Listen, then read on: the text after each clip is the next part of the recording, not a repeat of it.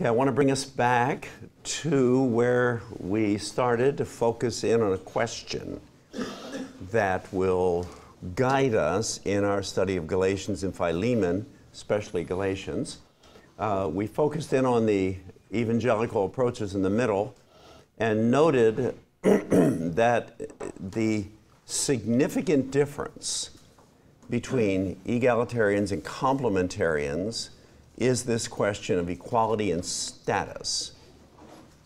That is also the significant difference between complementarians and the vast majority of persons throughout church history who held to various forms of a male leadership position.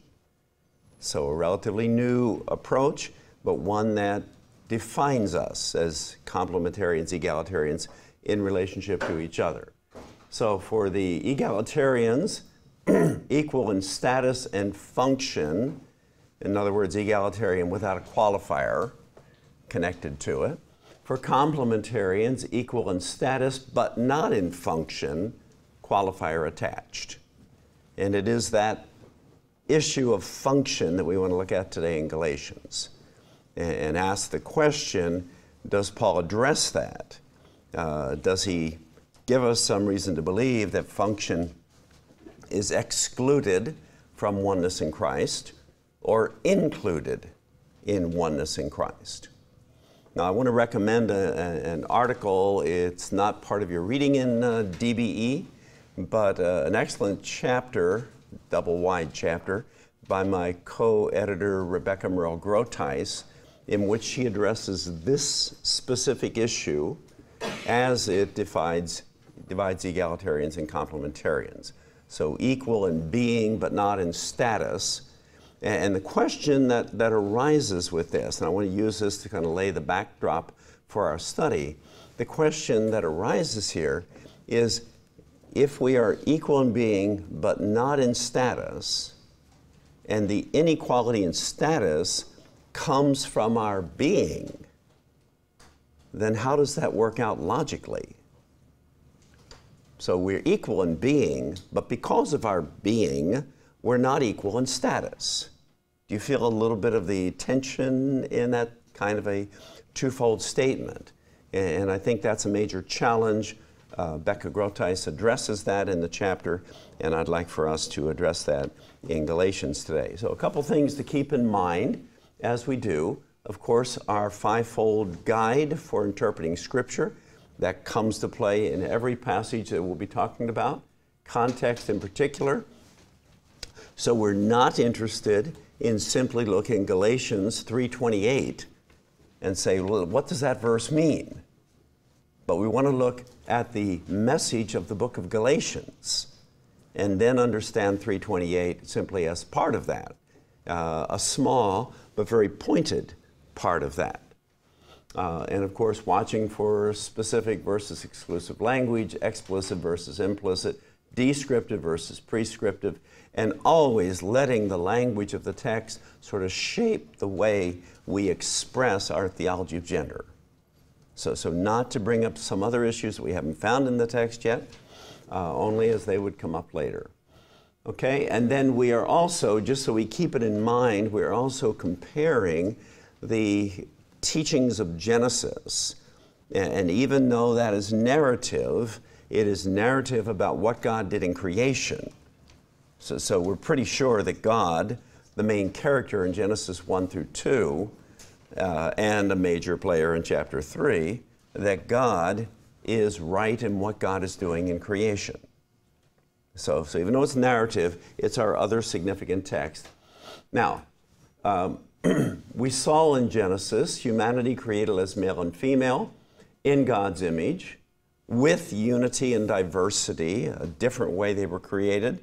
We are different as men and women, at least biologically and physiologically. Other than that, it's hard to measure what the first man and woman were like. But there was a sense of unity, not created separately from the ground, but created from one another. She came from him, and ever after, men came from women. And we all come from God, so a sense of connectedness. The issue of headship or head doesn't play a role in Genesis. It doesn't yet play a role in Galatians. It doesn't play a role in Philemon, so we will return to that. It does connote point of origin when it's applied to other persons or things, other things rather than human beings. And men and women are called to rule, so we do have language of hierarchy, but we rule together. And patriarchy, we do have language of hierarchy connected specifically with the man, but that comes as the result of sin, along with several other things that come as a result of sin. So, okay, let's come then to the new covenant community in Galatians and Philemon, the images, Paul, and a Gentile, anonymous Gentile Roman citizen here, a Gentile that has slaves, Philemon, attending to him, and then the women of the New Testament, the average sort of folk Jewish woman in this context, or maybe folk Roman woman, but also the aristocratic women. So several characters that come to play when we think about gender in the context of Galatians. Oh, let me back up just one click here. Why pick Galatians first? Remember our discussion of Genesis 1, Genesis 2, and my friend Beth, who said, depending on which chapter you start with, you'll come up with a different view on gender roles. We chose to start with Genesis 1 because God started with Genesis 1. It seemed like a logical place in the beginning. We are starting with Galatians for a similar reason, because it is the earliest of Paul's letters, somewhere between 48 and 55. If you take an early date for Galatians, certainly the earliest of his letters. If you take a later date, then one of the earliest of his letters. The letter to 1 Corinthians would be one that would match right beside it. But most would feel that Galatians comes before 1 Corinthians. So we're looking at it first because it's chronologically first, and it gives us an idea of what's in Paul's mind about gender before we come to the next letters that he writes, and specifically to 1 Corinthians. And then secondly, it is a circulating letter. So it wasn't just written to one particular church about a few persons in that church who were a problem. Now, Paul does write letters like that, so we want to be sensitive to the persons he addresses them to. But in this context, a letter that goes around to the churches in the province of Galatia, modern-day Turkey, swinging around what's ancient Asia Minor. Now, let's put the map on the screen here. So Galatian province here, and then we're going to be talking, I've highlighted the cities that are most pertinent to us, but we're going to be talking specifically about Corinthians, the city of Corinth, the city of Ephesus, both in the Ephesians letter as well as in the letter to Timothy, and then Colossae, written beside Ephesians, not a major text for us, but one that serves as sort of a complement to the Ephesians letter, and then, of course, the letter to the Galatians. Okay, the question then, first impressions from reading the text of Galatians. What is the new thing that drives this passionate letter of the apostle to the Gentiles? Paul, an old rabbi, was radically called to be an apostle to Gentiles. That plays a role here because this letter is all about including Gentiles. But there is something new in this new creation, in this new covenant that wasn't there in the old covenant. Something radically new that causes Paul to, with passion, some would argue with a certain degree of anger, to call Jewish people to live differently than what they were used to living under the old covenant. Something new is taking place in the new community. So the questions then, or the answers perhaps we should say, Gentiles can, for the first time, get saved like Jews. This is really about Gentiles being saved like Jews are able to get saved. One possible answer, and of course the method would be by faith, although Probably it very quickly jumps to your mind that persons got saved by faith before this time. Abraham wasn't saved by keeping the Mosaic law. He lived too early, and besides that, he wasn't able to do it perfectly.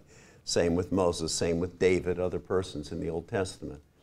Jews must now live together with Gentiles as one in Christ, without the old distinctions. So what's startling about the new covenant isn't just that now people can get saved by faith, where before they had to get saved by works. It's not just now people can get saved, where nobody before Jesus was able to get saved, but it's rather based on your oneness in Christ, based on what happens when God accepts both of us by faith, Jew and Gentile. We ought to live differently. And hopefully you can see how this touches on that critical question of status and function. Status is our oneness in Christ, salvation by faith. We come into Christ. But the question then about function addresses how we live after that happens. Do we live in a radically new way? Do we maintain old distinctions that may have related to the Mosaic law or the Old Testament in general? So, is it how we live? Is it salvation by faith? Or are both addressed in the epistle? And if so, which is the primary emphasis? Which is Paul concerned about? And when I say Paul's concerned, this is the most passionate, Mark Strauss, New Testament scholar from Bethel, would say the most angry letter the Apostle Paul writes. Especially when you read his little clause toward the end of the letter when he says, now if someone has sinned, those who are more spiritual should address them with a spirit of gentleness. And one student very perceptively smiled and said, did Paul catch that message for himself in this letter? Because there's not much gentleness that we feel in the letter. So as we read it together, as we look at some key issues in the letter, I want to try to capture Paul's spirit in this. So if I seem unusually more intense, I'm trying to let us hear this letter the way Paul is writing it. And so we can catch that. Okay, context for this, 2 Corinthians 5, 17 through 20, new creation. Paul will refer to this idea in Galatians. I want us to see the Scripture's larger statement about it, and also from Paul. If anyone is in Christ, the new creation has come. The ability to be one in Christ speaks of an altogether new thing that has happened with humanity. The old has gone. The new is here. And all this is from God, who reconciled us to himself through Christ, in Christ, through Christ. Phrases that we'll repeat over and over in Paul's letters. And gave us a ministry of reconciliation. That this is critical to what Paul is telling the people of Galatia, to be reconciled to one another. God was reconciling the world to himself in Christ, not counting people's sins against them, salvation by faith. And he has committed to us the message of reconciliation. We are therefore Christ's ambassadors, as though God were making his appeal through us. Feel some of the passion. You'll feel it more in Galatians. We implore you, on Christ's behalf, be reconciled to God. So new creation, new covenant leading to new creation, leading to a ministry of reconciliation. Thank God we are reconciled. We are also given a ministry of that. And it starts within the church, reconciliation with one another, and then spreads evangelistically to where we are preaching the gospel of reconciliation. So, quick outline of Galatians. Tried to just pick up the content of each of the chapters so we can see them in context. First of all, he starts us off in chapter 1 with the full gospel of grace. Okay, that this is the breadth of the gospel, not just one aspect of it, but the full gospel through faith from an apostle to the Gentiles. In chapter 2, and the lights came on, functional examples of practice, circumcision, and table fellowship with Gentiles. Circumcision was the absolute prerequisite for men under the Old Covenant. Anybody who refused to circumcise his sons, God said to Abraham, chapter 17, Genesis, well, they should be cut off from the community, no longer be part of the people of God if they don't observe circumcision. So central to Old Covenant, central to Abrahamic covenant.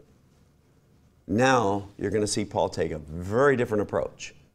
So the change has to do with practice. Same with table fellowship. Be separate from the Gentiles. Come out from among them. And yet, in this context, Paul, a good Jewish rabbi who wouldn't sit at the table with a Gentile or consider eating unclean or impure food, now rebukes the Apostle Peter for not doing the same, and Paul, of course, practiced it himself. And then chapter 3, which I think at the end of chapter 3, which would almost be the exact center of the book, at the end of chapter 3, there we have the climactic statement. It's short, it's pointed, but it's powerful. If anyone is in Christ, then the distinctions of Gentile, Jew, slave, free, male and female, no longer count against them. So that's why we look at Galatians. Complementarian arguments often point to a study of Galatians as if, well, S. Lewis Johnson in our article for today, as if Paul would have been shocked to find out we were reading his letter in this context. That Paul would have been surprised that we thought his letter had anything to do with gender issues, because it's primarily to Jews and Gentiles. Paul is the one who connects it with gender issues. And that's the only reason we're reading it at this point. If Paul hadn't connected, we would be moving to other material. But in this context, he makes the connection. He makes it very pointedly. So, overarching Abrahamic covenant leads us to its fulfillment in the new covenant, being one in Christ. And then a very important example, adoption as sons, quotes around it, and heirs through the one born of a woman. Now remember in Genesis 3 that the one born of the woman would crush the head of the serpent, the first messianic image and passage in the Bible. Paul picks up on that here and points that out to us, that this is the fulfillment of what God had promised at the very beginning in the context of sin. And so we can all be, and keep in mind now that he has men and women in view, we can all be sons and heirs. This doesn't mean that women become more masculine, but it means in the context of inheritance, heirs, inheritance, that women have the same inheritance rights as sons do. It's not the same rights as all the other children, because sons had more privilege. But in Christ, we all have the sonship inheritance rights. So very specifically speaking to gender issue. So functional example put in here, status and function here, function here. Functional example, practicing holy days, very specifically commanded in the Mosaic Law. Observe the Passover, observe Yom Kippur. You're not a good Hebrew person of Israel, Israelite, or a good Jew later on if you don't observe the holy days. And in this context, Paul is going to say, forget about the holy days. Don't worry about that. Matter of fact, they can be kind of a hindrance to you. So just leave them behind. Forget about circumcision. Forget about that separation, distinctiveness of Israel versus the Gentiles. So, stand firm, chapter 5, maybe one of the most powerful statements next to 3:28 is 5:1. Stand firm in the freedom in which Christ has set you free.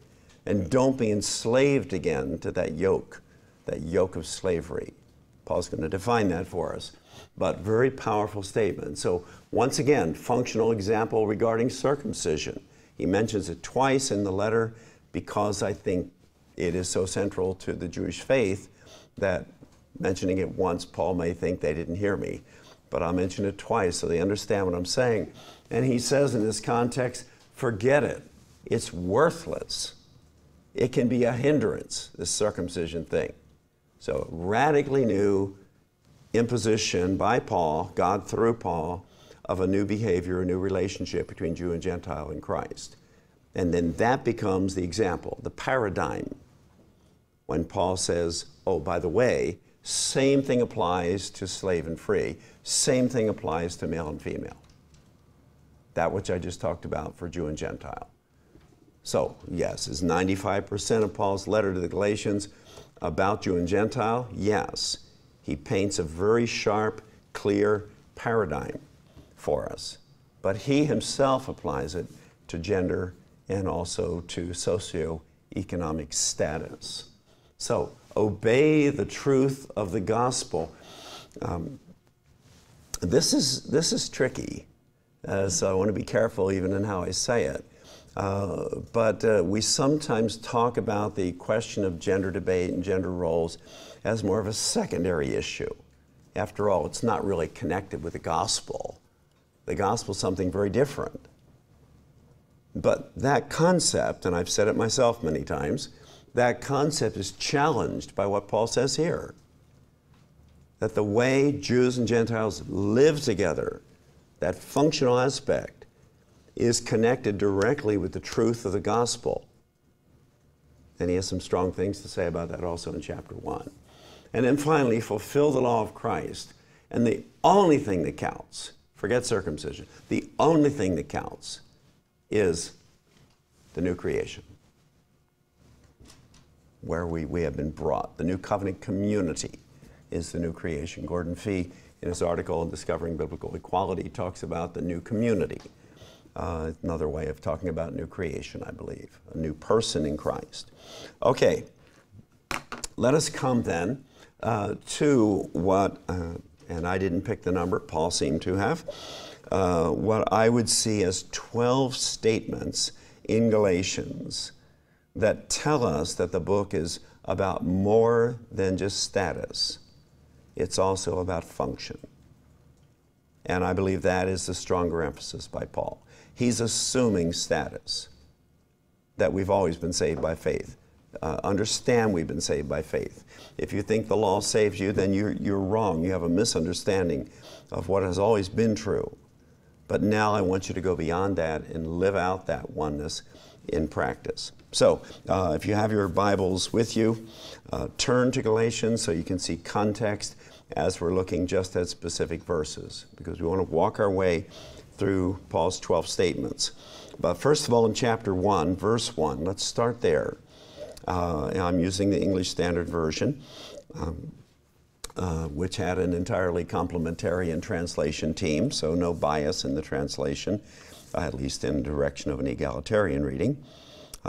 Paul, an apostle, not from men, nor through man, in other words, not through human beings, but through Jesus Christ, who was more than just a human being, and God the Father, who raised him from the dead. And all the brothers, should be inclusive, ESV at least puts a footnote in there, all the brothers and sisters, all the believers who are with me, to the churches, plural, of Galatia. So a more general letter, different from all the other letters we're going to be looking at. I believe this letter, and I'm citing a work now by Sherwood Lingenfelter, a former provost here, I believe this letter lays a principled foundation to what Paul thinks about oneness in Christ.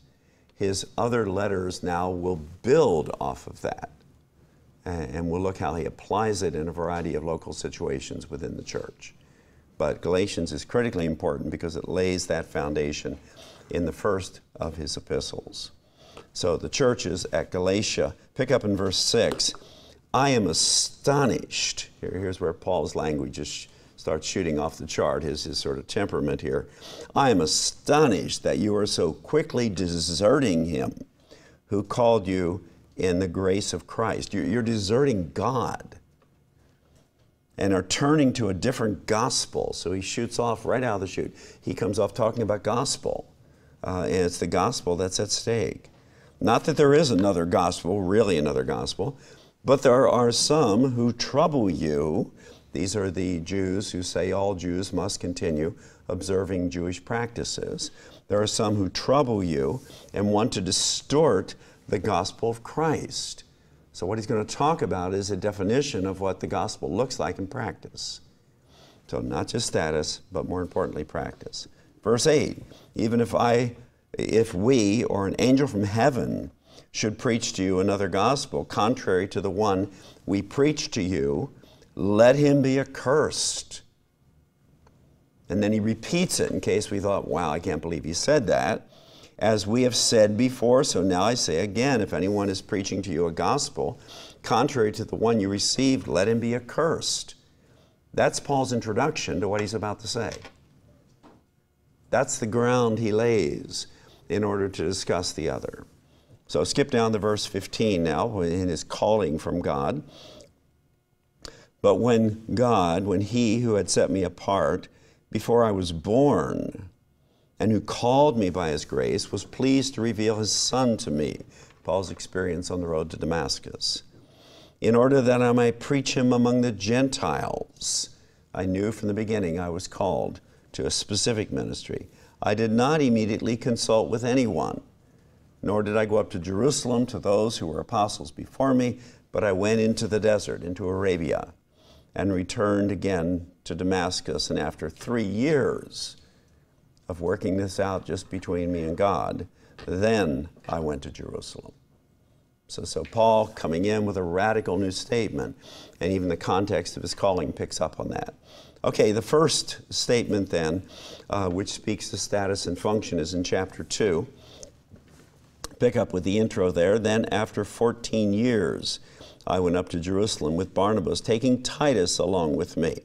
Titus, a Gentile who is a believer, a Gentile who's working with Paul. And I went up because of a revelation. So God has spoken to me directly. I'm writing as an apostle. Feel the power that Paul is throwing around here to make sure people will listen to him. I had a revelation, the gospel that I proclaimed among the Gentiles, in order to make sure I was not running in vain. Pick up in verse 3. But even Titus, who was with me, was not forced to be circumcised, though he was a Greek. Yet because, in Greek here, standing for Gentile in this context, an image of Gentiles, yet because of the false brethren secretly brought in, who slipped in to spy out our freedom that we have in Christ Jesus. So again, the freedom of the gospel, the freedom of the calling of Christ, has to do now with whether or not Titus ought to be circumcised as a Gentile. And there were those Jews, the false brothers, who said he has to be. Mosaic law is still fully into effect, and we need to obey that. And if he wants to be part of the body of Christ, that needs to be part of the deal. Verse 5, to them we did not yield in submission even for a moment, so that the truth of the gospel might be preserved for you. So in case we might miss it, Paul repeats it over and over again, that what he has to say when he's talking about both status and function, here with the emphasis on function, the question of circumcision for Titus, that is about the truth of the gospel. It's not a side issue, but about the truth of the gospel. Okay, skip over then to verse 11. When Cephas, read there Peter, Cephas came to Antioch, outside of Jerusalem, going north into Gentile territory, I opposed him to his face because he stood condemned. Strong language about the Apostle Peter. For before certain men came from James, he was eating with Gentiles. And when they came, he drew back and separated himself, fearing the circumcision party, those often called Judaizers, who insisted that we ought to be obeying the Old Testament law. They didn't recognize this new creation. And the rest of the Jews acted hypocritically along with him, so that even Barnabas was led astray by their hypocrisy. Imagine confronting the apostle Peter in this way. But when I saw that their conduct, here it goes again, was not in step with the truth of the gospel. This is about the essence of what New Covenant is. I said to Cephas, before all of them, public condemnation of the apostle Peter, perhaps the sort of preeminent apostle. Before all of them, if you, though a Jew, live like a Gentile and not like a Jew, how can you force the Gentiles to live like Jews?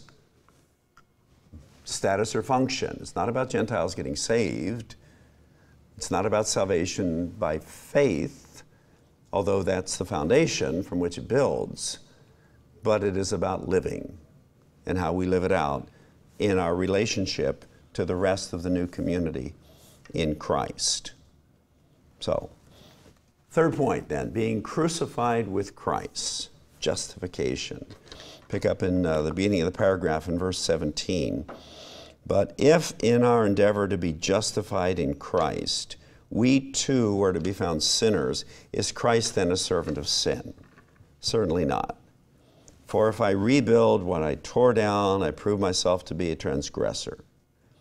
For through the law, I died to the law, so I might live to God. One of the most powerful verses in my own growing up as a believer, my college days, to understand the crucified life in Christ. So verse 20, the famous quotation, I have been crucified with Christ. It's no longer I who live, but Christ lives in me. And here's the function. In the life that I now live in the flesh, I live by faith in the Son of God who loved me and gave himself for me. I do not nullify the grace of God, for if righteousness were through the law, then Christ died for no purpose. So here are both parts of it. Justification in Christ, by faith and not by works, not being questioned. But the life that I now live in the flesh, I do so by faith. So even as we express faith in Christ, so we ought to live that way, in the way we treat one another, in the way we live in community, in the practices we observe. Okay, number 4, starting with the Spirit and faith should result in continuing with the Spirit and faith. So you start with justification, you continue with sanctification, tight connection. Paul, I don't believe, would have understood if we tried to separate those two in a theological discussion.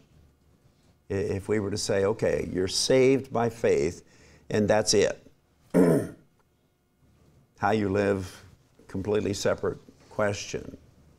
No, Paul would have understood it, I think, more holistically. So pick up in verse 1 of chapter 3, and here he goes again with this somewhat hyperbolic language. You fools, Galatians! Who has bewitched you? So it's not friendly talk about an issue that's secondary. And foolishness in biblical wisdom is like the person who says in their heart there is no God. The fool is more than just somebody who doesn't pick things up quickly here. So you fools, Galatians, who has bewitched you, is before your eyes that Jesus Christ was publicly portrayed as crucified. Let me ask you only this. Here's the operative question. Did you receive the Spirit by works of the law or by the hearing of faith? And some would say, there you go. This is about faith and works, and about coming to salvation through faith and not by works. No, that's the assumption. That's what he's playing off of. They already know that. They agree with him on that. Did you receive it by faith or by works? And of course they're going to say by faith. Are you such fools then? Having begun by the Spirit, are you now being perfected by the flesh?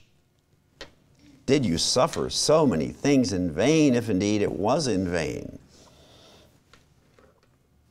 Skip down. Let's continue. Come to the center before we come to 4:8. Let's come to chapter 3 and pick up a central statement. Verse 10 of chapter 3, the righteous will live by faith.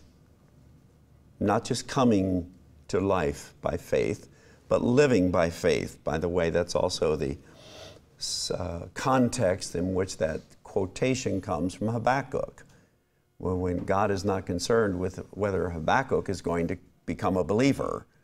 God's concerned that he lives out his life by faith, that the righteous will live by faith. So, and then in verse 15, the law and the promise leading us up to its fulfillment in Christ. Pick up in verse 23 now. We'll just come to the statements. Now before faith came, we were held captive under the law, imprisoned until the coming faith would be revealed. So then, the law was our guardian until Christ came in order that we might be justified by faith. So is justification by faith an important issue for Paul? Yes, it's the foundation for how we live. But now that faith has come, we're no longer under a guardian. I mean, we've come to faith, but that guardianship of the law now has fallen off like scaffolding when the building's finished. For as many of you as were baptized into Christ have put on Christ. So if you've been baptized into Christ, then you are part of the body of Christ.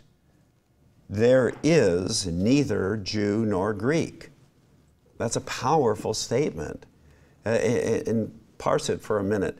It doesn't mean that Jews and Greeks don't still exist. Of course they do. Biologically, physiologically, genealogically, of course. Culturally, racially, yes, of course. But those distinctions, that old distinction, has no place in the body of Christ. No place. So there is neither Jew nor Greek as far as accounting for anything of importance as believers. There is neither slave nor free. Your socioeconomic status means nothing in Christ. You shouldn't be appointed to the board of elders at a church or a Christian organization because you make a certain number of dollars in your income. That's an issue of leadership and wisdom and godliness and giftedness. And there is no male and female. There's a punchline that Paul puts on the gender part of this statement. In English translations, the ESV picks it up a little bit, the NIV misses it altogether. But in the original language, there is neither Jew nor Greek, there is neither slave nor free, pause, no male and female. I mean, the very essential aspect of humanity, the distinction in creation as male and female, is saved for last as a punchline. Even those essential issues of gender mean nothing in the body of Christ, any more than being Jewish or being a wealthy person, being a free person as opposed to a slave. If you are Christ, then you are Abraham's offsprings. So the promise to Abraham and to his offsprings comes to you if you are in Christ. You are heirs according to the promise.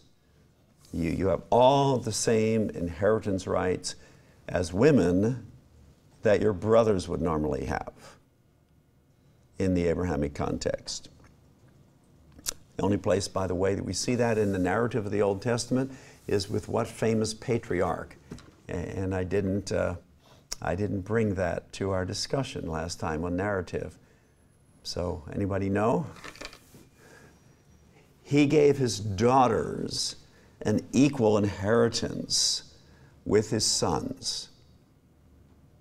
Unheard of. No other example of that in the Old Testament. The famous sage Job at the end of his life, after all that struggle. And the daughters of Job were the most beautiful in the world. I don't think that's why he gave them the inheritance, but Job, the first egalitarian, if you want to look it up at the end of Job.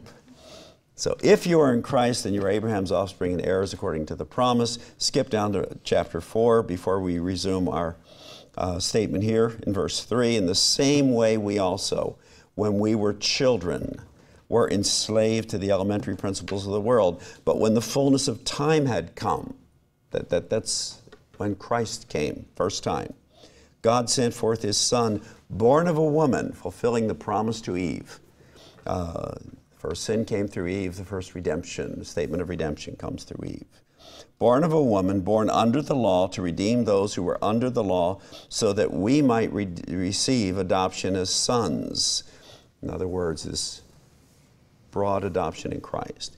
And because you are sons, he's speaking now to all the believers in Galatia, God has sent the Spirit of his Son, picking up on the play on words, into our hearts, crying, Abba, Father. So you are no longer a slave. You used to be enslaved to the elementary things of the world, but that's over. But you're a son. And if a son, then an heir through God. So I think the ESV rightly translates the word son in the masculine there because it's a point that Paul is making, even though he's speaking to men and women in the churches at Galatia. They have all the rights as sons used to have as heirs through God. Okay, back to our question of status and function, the relationship, verse 8. Formerly, when you did not know God, you were enslaved to those that by nature are not God's.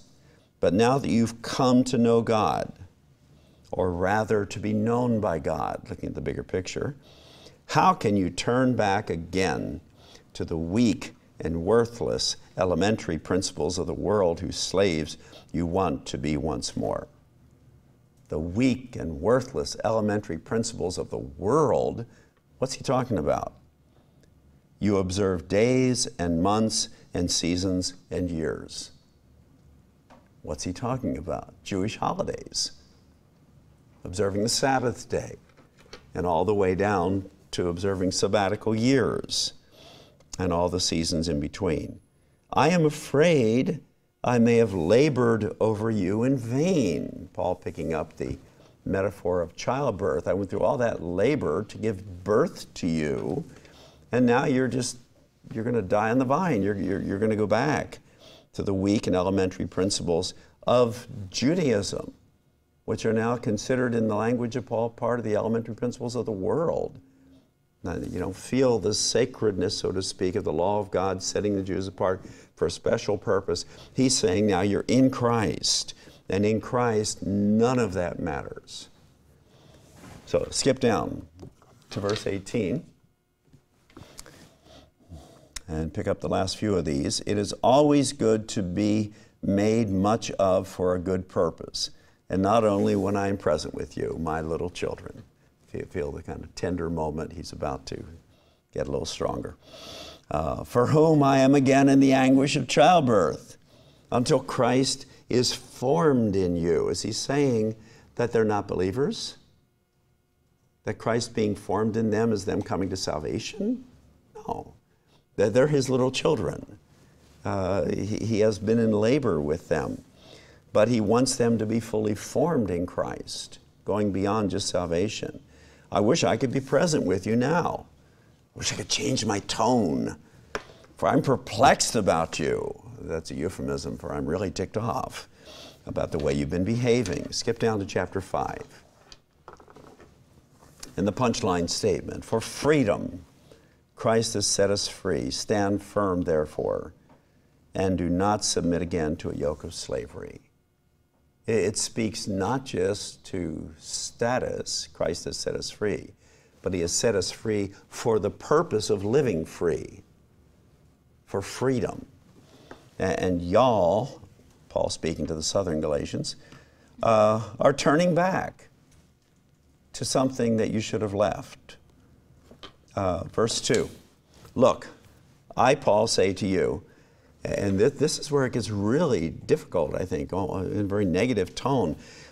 If you accept circumcision, the sign of the covenant God gave to Abraham, if you accept it, Christ will be of no advantage to you.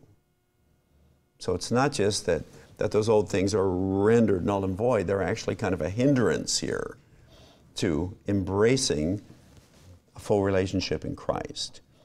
And I say it again, verse 3, to every man who accepts circumcision, that he is obligated to keep the whole law. You are severed from Christ. You who would be justified by the law, you have fallen away from grace. For through the Spirit, by faith, we ourselves eagerly wait for the hope of righteousness. For in Christ Jesus, neither circumcision nor uncircumcision, Jew nor Gentile, doesn't make any difference, counts for anything. It's worthless. Like Paul looking back at his old lifestyle and laying things behind that were to him like rubbish in Philippians. That counts for nothing. The only thing that matters, end of the line there, only faith working through love. And there you have that combination again. Is it just about faith? Paul would say, God forbid. Absolutely not. Me genetoi in Greek. But it is a faith that works through love. We're talking about a holistic picture of the gospel. Verse 7, you were running well. I saw you growing in Christ. Who hindered you from obeying the truth? This is the truth of the gospel that he has mentioned several times over. Who got in the way of you doing this? So, living out your Christian life. Skip to verse 13. For you were called to freedom, brethren, brothers and sisters. Only do not use your freedom as an opportunity for the flesh, but through love serve one another. There it is again. Status in Christ leads to function in being formed in Christ, in practicing the truth. Through love serve one another. For the whole law, forget about Moses, that whole law is summed up in one word, and I take it he's using that sort of symbolically. You shall love your neighbor as yourself. Function, practice. But if you bite and devour one another, watch out that you're not consumed by one another. You're not living according to the truth of the gospel. Verse 16. But I say, walk by the Spirit, and you will not gratify the desires of the flesh. How you live out your life in Christ. Do you see how many times Paul addresses this? And yet still we hear interpretations of Galatians that said it has nothing to do with function. It's all about status. Equal in status, different in function. And Paul would scratch his head. No, he'd go worse than that. He would say something very impassioned.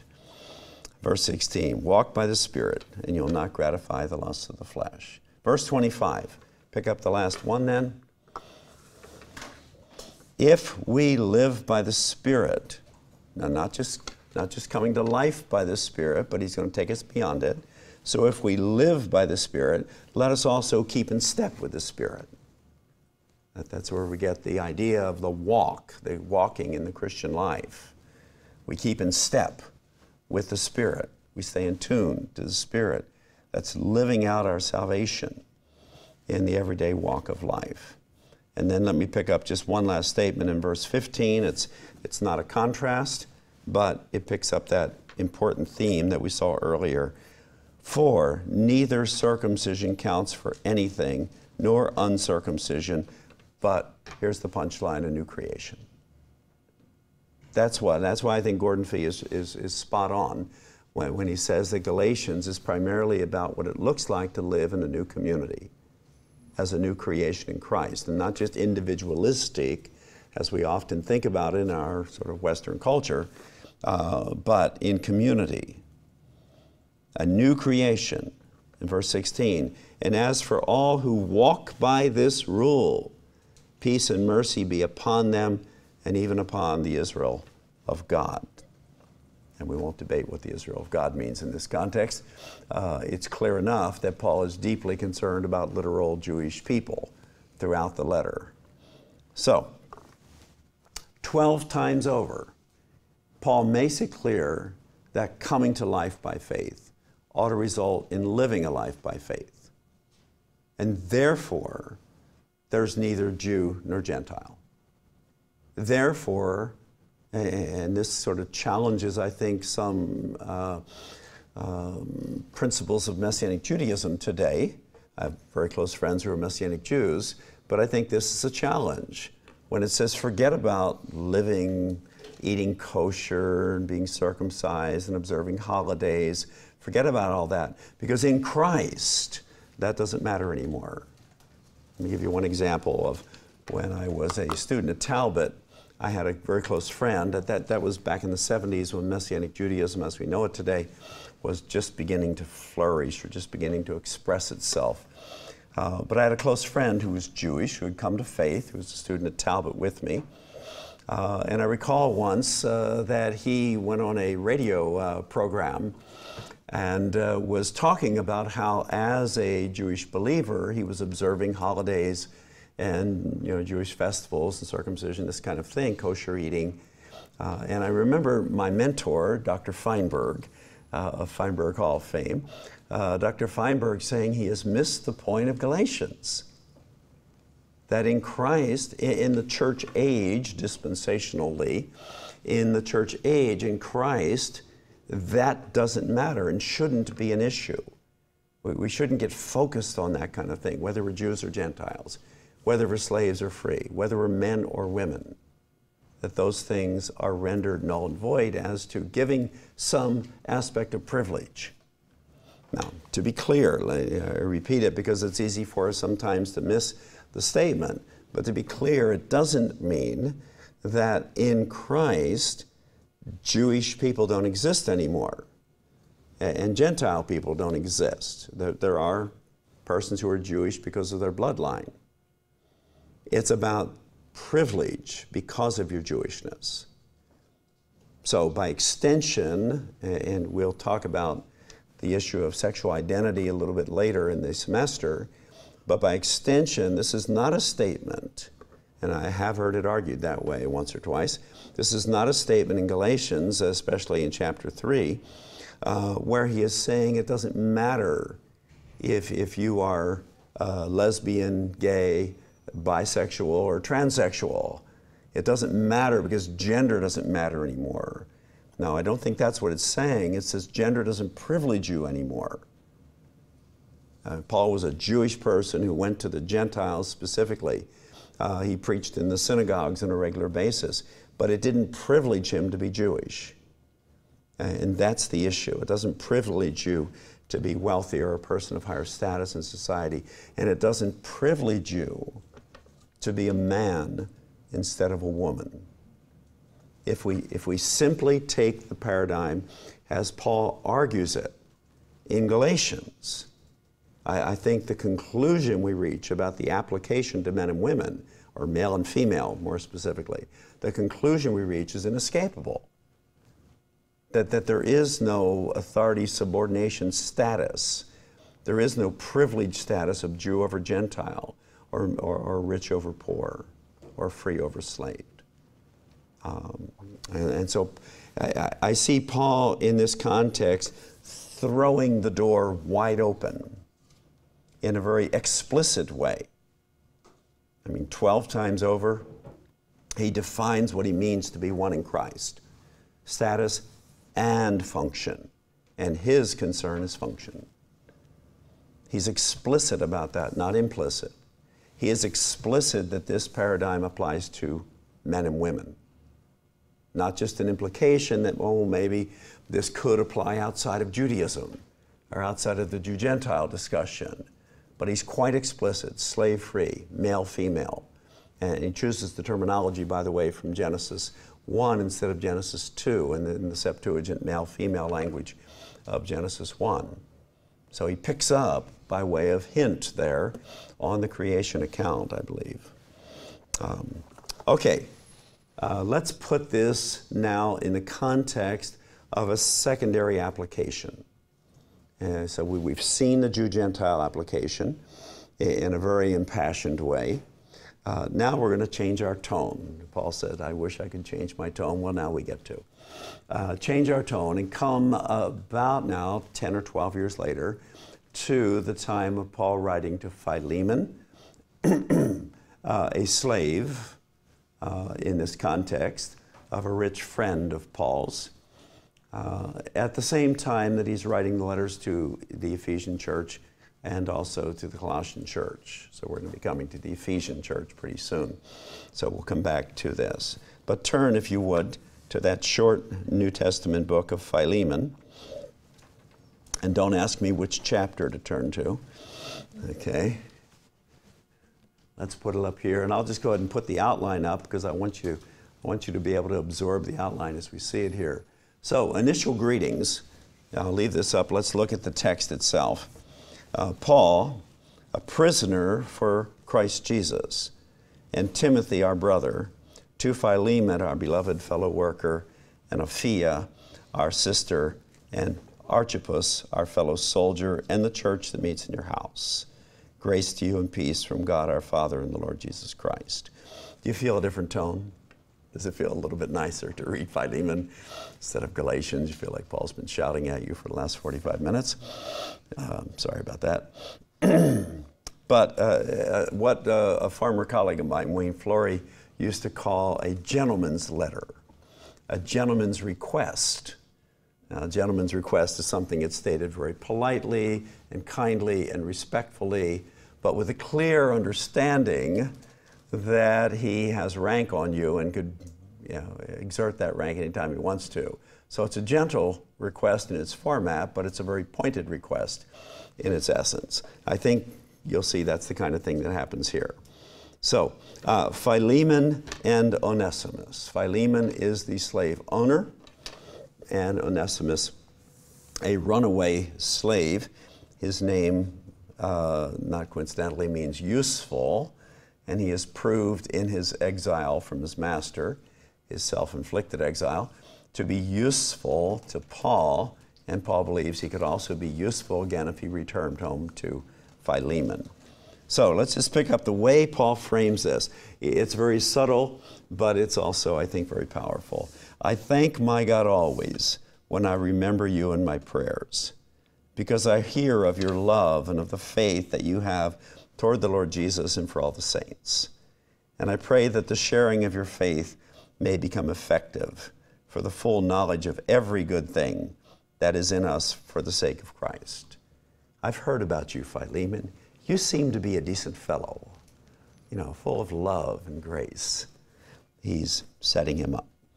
Accordingly, verse 8, though I am bold enough in Christ, and we've seen that now in Galatians, Paul's boldness, I'm bold enough in Christ to command you to do this, that which is required, yet for love's sake, I prefer to appeal to you. I, Paul, an old man, and now a prisoner also for Christ Jesus, I appeal to you for my child, Onesimus. Now, it's not Paul's literal child, but his child in the faith. Paul picks up several children in the faith. His disciple, you might say. Onesimus, whose father I became in my imprisonment. Formerly he was useless to you. Now he is indeed useful to you and to me. So, a gentle appeal, a gentleman's request on the basis of love for one who is very dear to the Apostle Paul. Verse 13, I would have been glad to keep him with me, because he was so useful, to keep him with me in order that he might serve me on your behalf.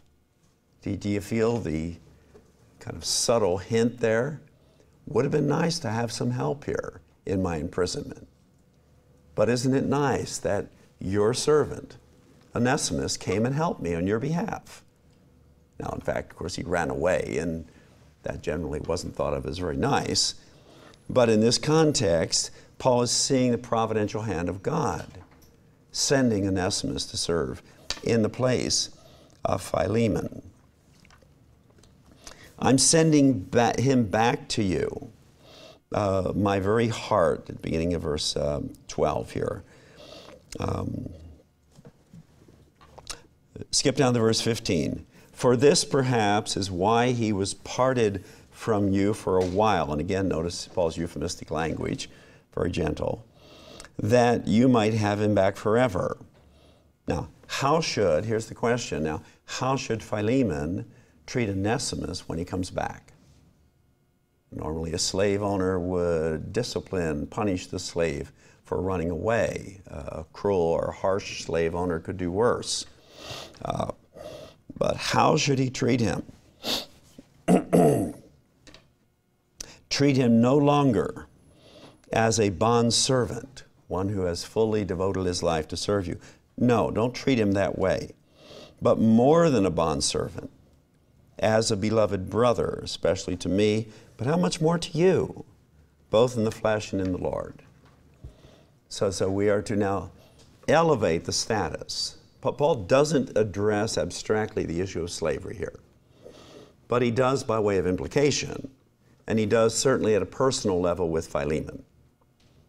So treat him not as a slave, but as a brother. Why? Because you are one in Christ. This is an application of the principle that was just cryptically stated in Galatians, that slave and free doesn't matter anymore.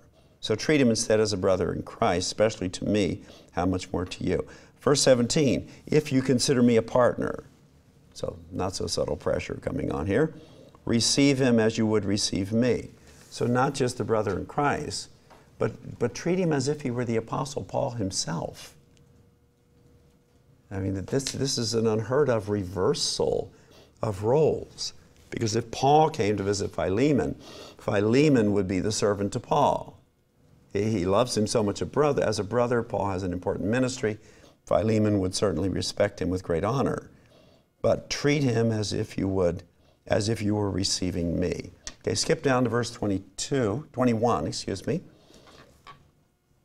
Confident of your obedience. Notice he didn't actually command him to do something, but he kind of implied he could. Confident of your obedience, I write to you, knowing that you will do even more than I say.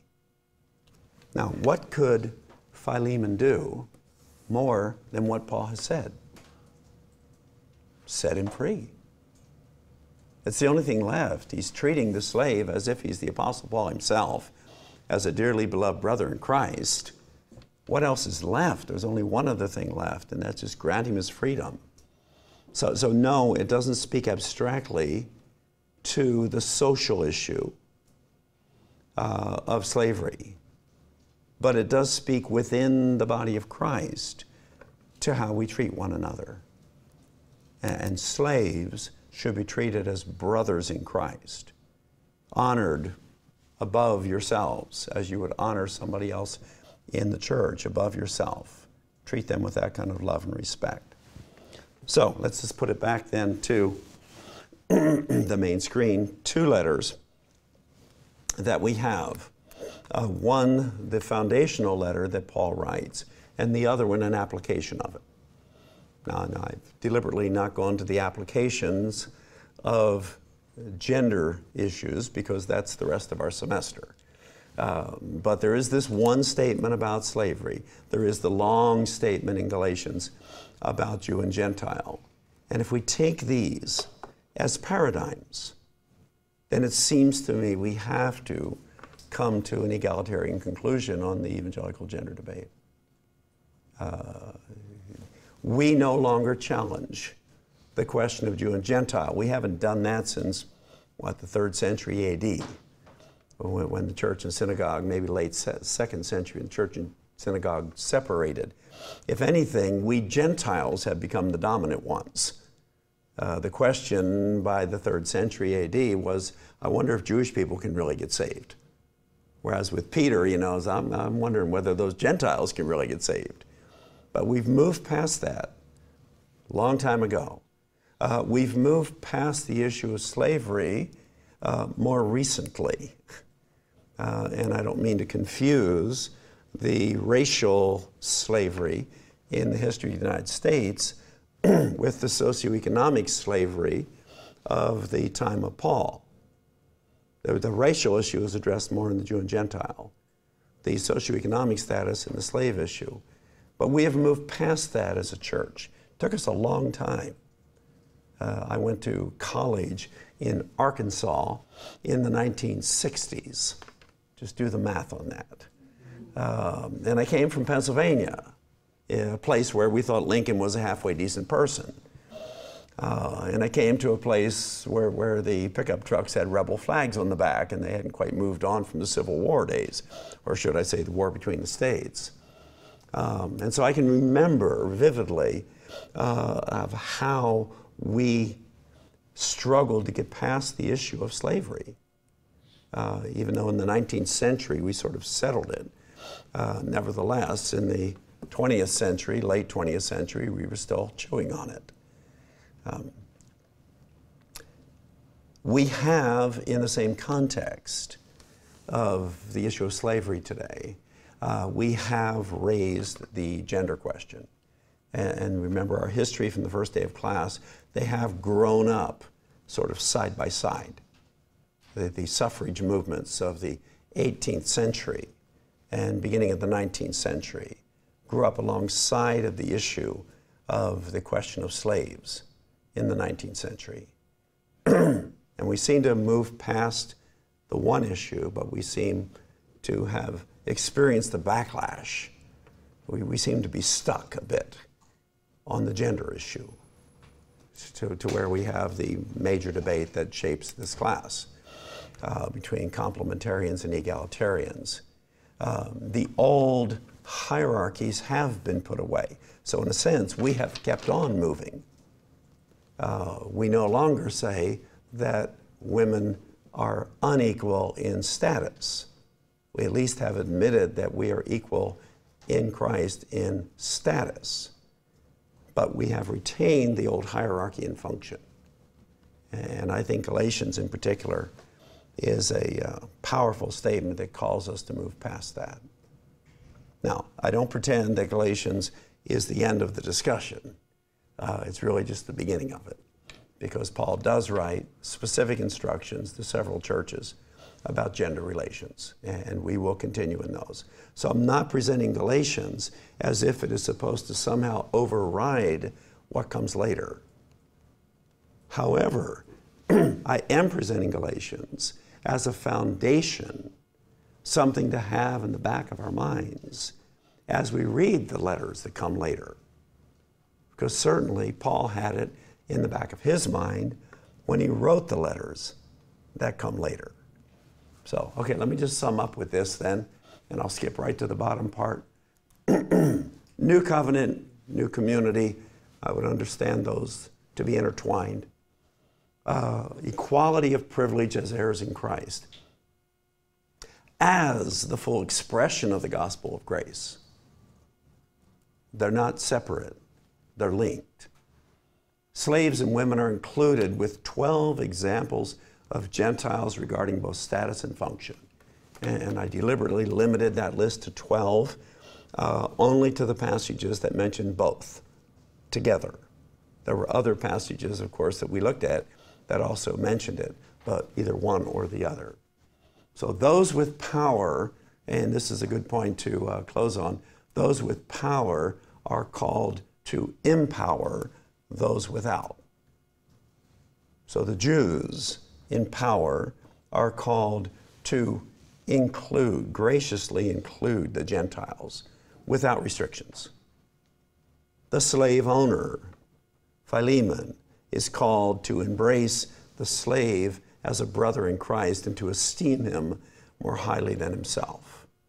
So it is primarily those with power who seem to be the focus or the object of Paul's message. And I think we have to consider that as we consider the gender debate and as we consider the reality that men still enjoy a good bit of power in our culture compared to women. Biola University offers a variety of biblically centered degree programs, ranging from business to ministry to the arts and sciences. Visit biola.edu to find out how Biola could make a difference in your life.